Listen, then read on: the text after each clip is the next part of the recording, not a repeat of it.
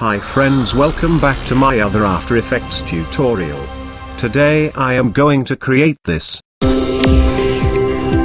Before begin, don't forget to subscribe my channel below.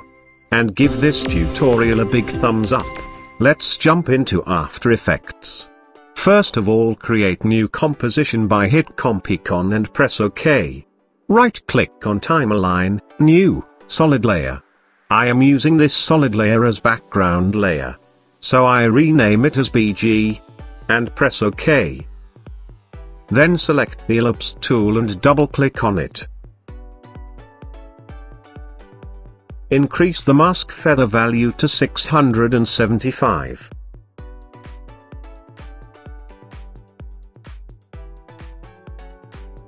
Lock the background layer. Now the time to import logo PNG file. Just double click on project panel, select logo file and import. Drag and drop this logo to timeline, then change the size.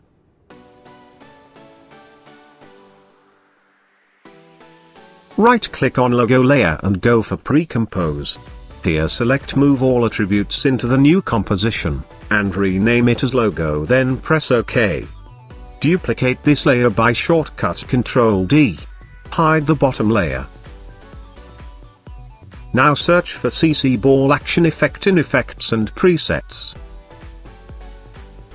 Drag and drop it on top logo layer.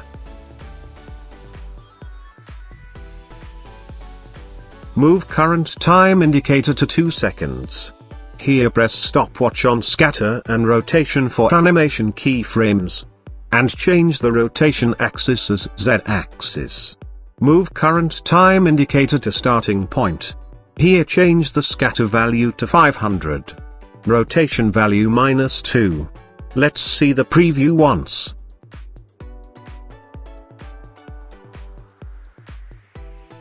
Stopwatch on grid spacing and change the value to 0 at starting point. Then go to 2 seconds, here I change it to 1. Now the time for ball size. Stopwatch on ball size at 1 second. Then go to starting point and change to 200. Unhide the bottom layer and hide the top layer. Now search for CC Lens Effect in Effects and Presets. Drag and drop it on bottom logo layer. Split the top layer to 2 seconds. Then change the size value to 0 in CC Lens Effect. Stopwatch on size at 2 seconds. Move current time indicator to 1 second. Here change the size value to 400.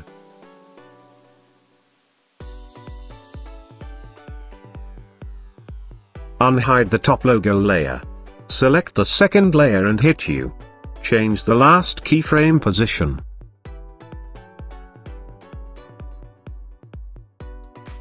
Now select all these keyframes and press F9 for easy ease, it's for smooth animation.